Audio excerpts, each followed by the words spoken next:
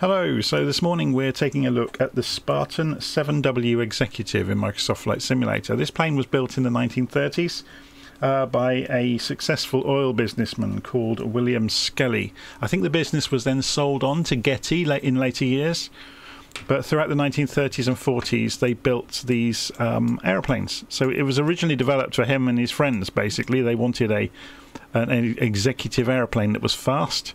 So it kind of looks a little bit like a fighter, and I guess that's no accident. So you can see inside the simulator the modelling is really, really good.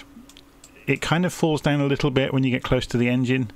It kind of not quite as high detail as we've come to expect with some of the other add-ons, but then it's only €20 or €24 I think I paid, including tax.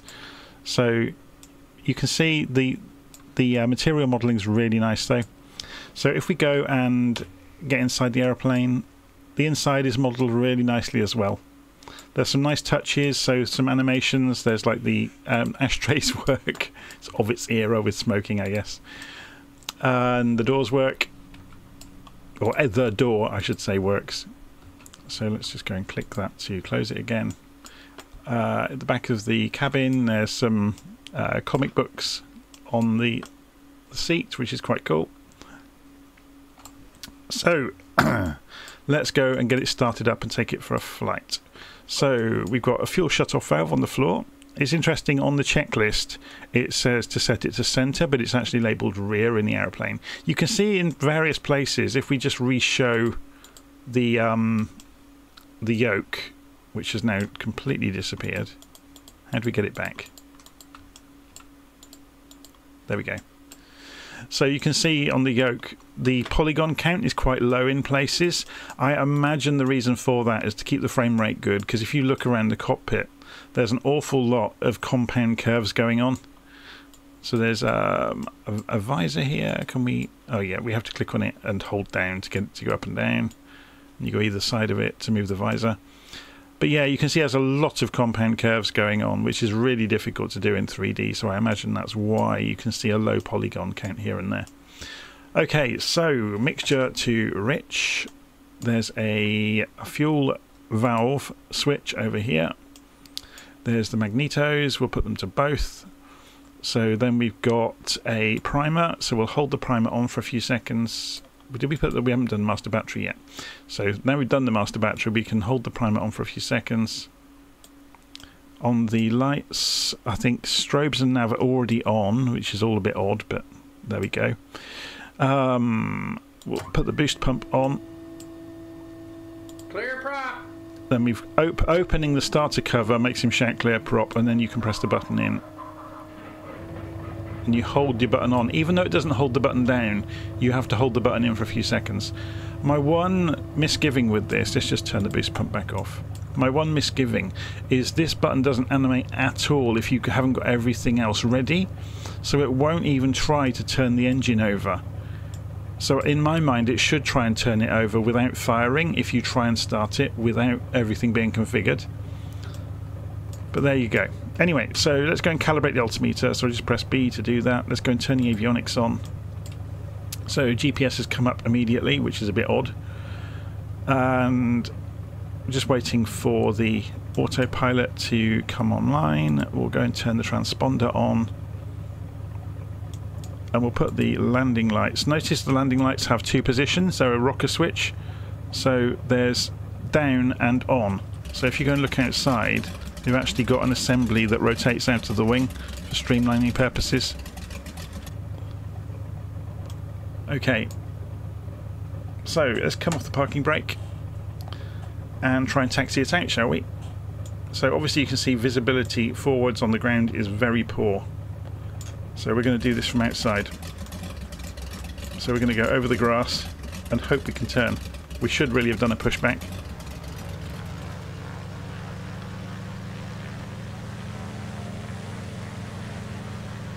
Okay, so something I'm forgetting here is the propeller RPM obviously needs to be increased. And some backstick as well to keep the tail on the ground, to keep the tyres. So you'll notice straight away here I'm having trouble there seems to be a bit of a, not really a fault, I don't know if it's realistic or not, but it's a job to get it to start turning. Also there's a bug in version 1 of the aeroplane where the tail wheel turns in the wrong direction. So it's animated to go the opposite direction than you're actually steering.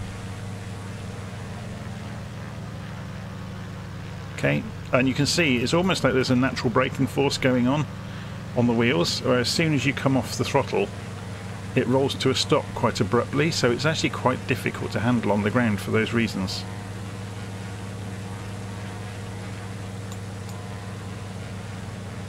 Okay, so we're going to just come out to the runway here. We're at Swansea. There's a big old runway here.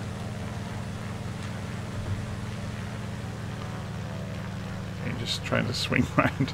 Trying to do two things at once doesn't work well with a simulator, does it? Okay, so we're going to sit up. Or actually, sitting up doesn't really help us. So we're going to do this very carefully and gently. So we're not going to use flaps for takeoff, but we are going to introduce power very, very carefully and let the plane accelerate of its own volition, and be quite careful about then balancing out as the tail comes up. Can see it wanders around, so without pedals it's actually remarkably difficult. So we're in the air pretty quickly, we're only at 75% throttle, so gear up. Let's have a look at it from the outside. Now it's in the air. So once it's in the air it's actually really easy to fly.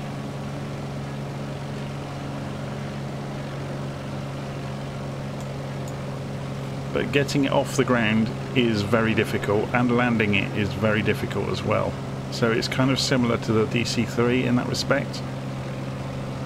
But I just wonder about that ground handling. It's very resistive to moving. There may be these big fat tyres are the cause of that. So that may be what they're trying to simulate. So we're just going to do a touch and go. And then we'll do some aerobatics, just to, or not aerobatics, but some testing of the aeroplane in like stalling, things like that. But yeah, my concern really is about the flight model. It seems a bit like it's on rails.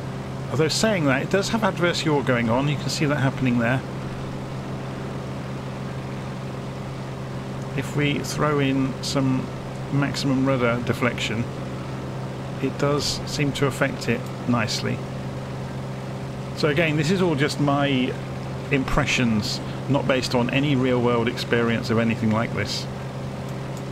Just when I first loaded the airplane I was quite critical of it because it wasn't behaving as I would have expected, but I think that was more down to me than the airplane. So it's a bit like the DC-3 in-flight simulator, that it's quite a handful and you have to fly it with respect. You can't just chuck it around.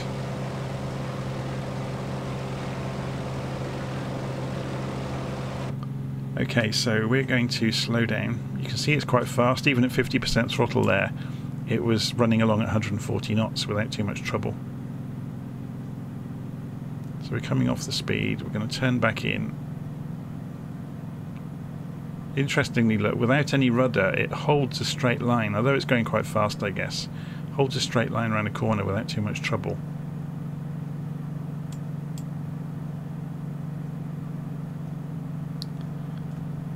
Okay, so let's get the gear down. Should we go and watch the animations for that? Some big old tyres, aren't they? So there's the airfield.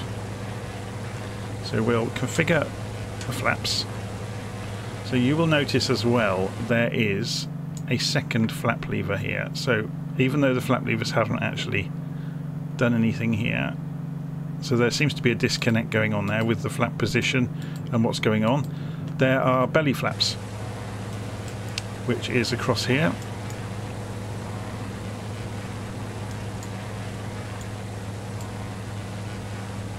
So let's just turn back in.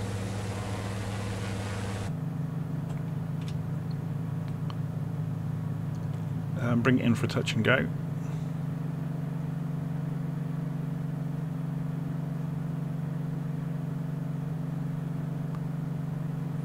So we're trying to get the speed underneath 100 knots according to the checklist. You shouldn't even attempt to come in. So obviously we've got a stall speed with full flaps on the indicated airspeed of about 65 knots. So we need to stay above that. So we're just going to come rolling in. So propeller RPM is on maximum. So engine's on idle almost. We're just increasing the throttle a little bit to control descent rate.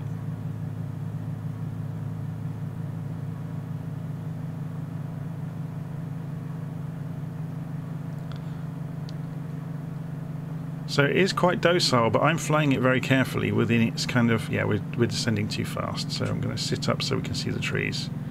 I've increased throttle to 50%. Obviously with a lot of drag, it loses speed and it starts to lose height as you get slow. So just being careful really. So then pull the throttle back again and we should start dropping to the markers. There we go, look, we're dropping again.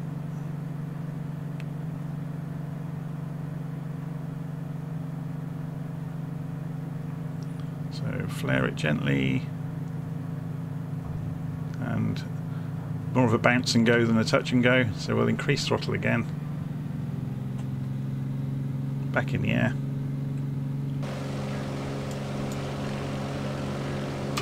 Gear can come up. Notice we've only got the belly flap down. It's quite interesting, isn't it? And I can't seem to get the belly flap to come back up. There we go. So let's go and do some tests with running it around the sky, do some stalls. So let's go full throttle and see what happens with the engine gauges. Can we overstress the manifold pressure? It doesn't look like we can.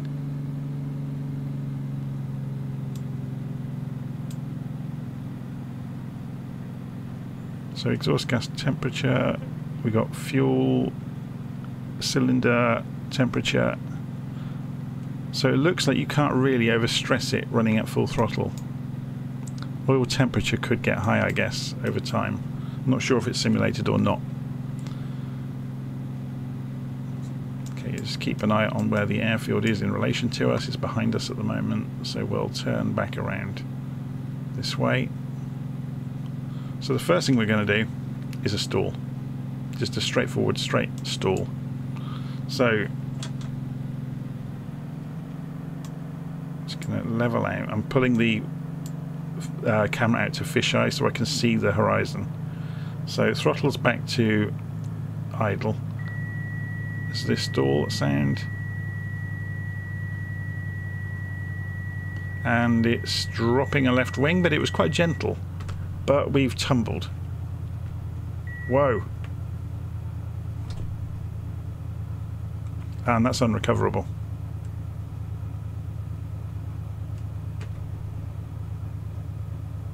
So we're going to use slew to get us out of it. So this is why I do these things, to find out. So it dropped a wing and then went into an unrecoverable tumble. There was no way out of that. So I'm not going to do any more stall testing. Because I don't fancy going out to a farmer's field with a bulldozer to go and pick the bits up.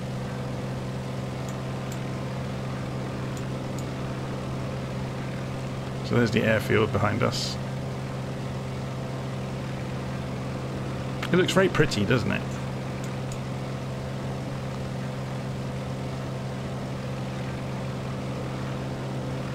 But it is difficult to fly, and it's very, very difficult to handle on the ground.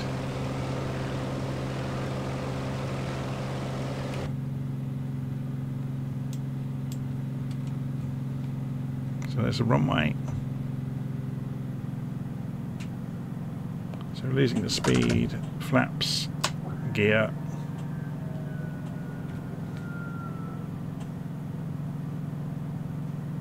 This is the shorter runway, but we shouldn't have any problems. He says, look how fast I am. So you do need to be careful. Yeah, I'm going to go around for the longer runway. Because if nothing else, it would give me an opportunity to lose some speed. keeping an eye on this indicated airspeed as we come round on kind of a Spitfire approach. So let's get that belly flap down as well.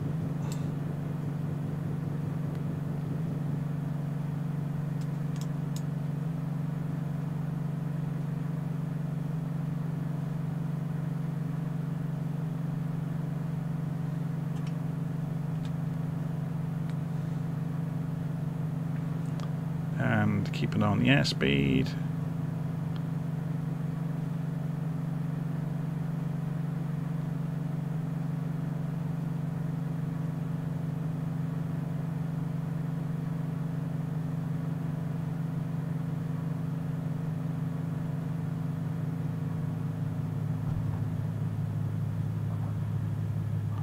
Bit of a bounce, putting in quite a lot of rudder to hold it straight, and feeding in backstick as the tail falls. This tail hasn't come down to the ground yet. Now it has. So I'm going to go back to outside to have half a hope of steering this thing, and I'm going to ground loop it if I'm not careful. So as I said, it's an absolute handful. And it's got that curious thing, look, the resistance on the tyres on tarmac has rolled us to a stop almost immediately. So we're going to double back. See, this seems a bit odd. The ground handling needs a bit of work, I think.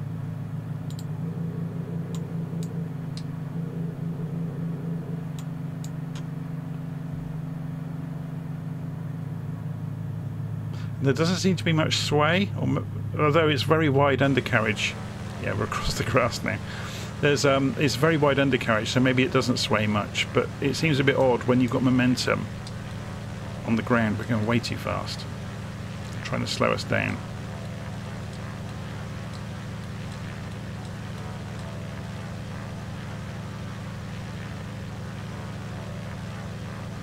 It seems to be finding this sweet spot of thrust or power and resistance on the tyres is really tough.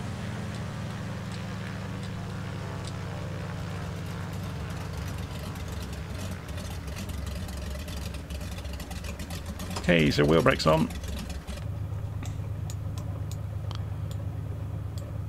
Propeller can come back. Mixture can come out, which will shut off the engine. The magnetos can come off. The fuel valve can come off. The various lights we turned on can come back off. And then it's just avionics. We didn't turn the alternator on. We were running on battery the whole time. Good job it was a short flight, hey? And there we go. Oh, the fuel shut-off valve will be the last thing, won't it? It goes the other way around to off. And then obviously we can get out of the aeroplane, and notice there's no clipping. You can walk through the walls with the internal views, which is quite nice sometimes. So there you go. That's the... what's it called again? The Spartan 7W Executive in Microsoft Flight Simulator. So when I first looked at it this morning, I was quite damning about it, but the longer I've spent with it, I think you just have to be really, really careful. I do think the ground handling needs some needs addressing, and the tail wheel obviously is bugged that they've reversed the animation on the the relative to the axis, and there doesn't seem to be any spring loading in it either. But that may be accurate to the real thing. But in terms of modelling, the plane looks great. It is a handful to fly, so don't expect to just be able to jump into it and fly around in it. So anyway, I'm going to leave it there. If you like this sort of aeroplane, you'll enjoy it. Let's go and have a look from the outside view. So yeah, if you like this sort of aeroplane, you'll enjoy it a lot. And it's not too expensive. I bought it for €24 from Sim Market. Okay, I'll see you again soon.